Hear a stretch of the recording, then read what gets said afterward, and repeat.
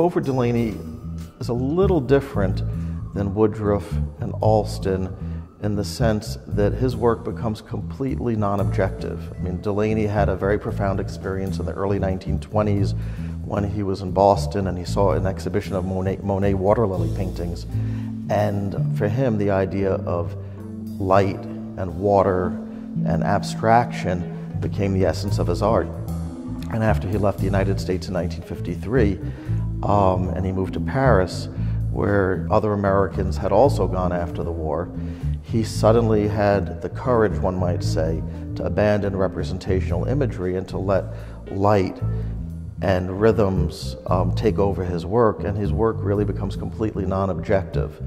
It's about gestures of color, and there really isn't the sense of his African-American identity.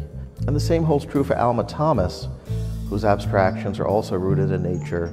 Norman Lewis was the only artist who really sat at the table, so to speak. Occasionally, one will see there's some famous photographs of some of the abstract expressionists meeting in the early 1950s, and there is one man with dark skin sitting at the table, and that's Norman Lewis.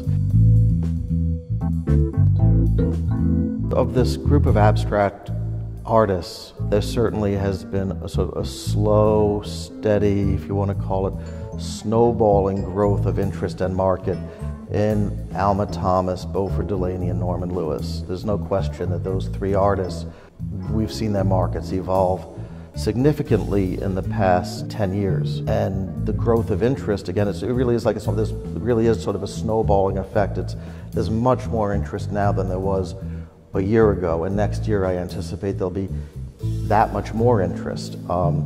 And with acquisitions by museums and collectors around the country, and with inquiries and collecting abroad as well. Their markets are not quite as strong, whereas major paintings by Woodruff and Alston can be, very, very major paintings can be $75,000 to $250,000. Major paintings by Norman Lewis, Beauford Delaney, and Alma Thomas can be several $100,000 for the very, very best and the largest and the finest quality. That being said, there's quite a difference between the top market for Jackson Pollock and Rothko and other abstract expressionists. But we've also seen, though, in the past decade, we've seen certain artists like Joan Mitchell and like Lee Krasner, we've seen them evolve tremendously in the market, and appreciation for their art as artists as well. And I think they go hand in hand, and I anticipate that we'll continue to see that kind of growth of awareness, and probably the growth of the market for all the artists that we're discussing.